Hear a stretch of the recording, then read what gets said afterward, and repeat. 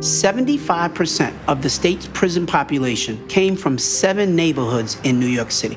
We saw this as a real crisis, so we created a school just for young men and primarily for young men of color so that we could bring a level of hope back into those communities to say it doesn't have to be this way.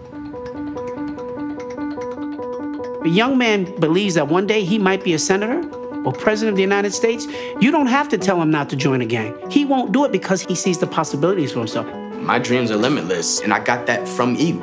They're making it seem like anything is possible. Do not let where you come from, where you were born at, your bank account size dictate your life. Senator Clinton got it from day one. She recognized how important it was to try a level of innovation in the public schools. Because were it not for Senator Clinton, the Eagle Academy would never have gotten off the ground. With her, you get results.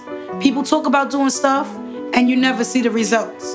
Especially people like us, the neighborhoods people seem to forget about. The politicians can come through the neighborhood and they can shake our hands, but when it comes down to it, the stuff that they promised us, they never come through with. Hillary was one of the few that came through the neighborhoods, came into our schools, and actually came through with what she promised to do.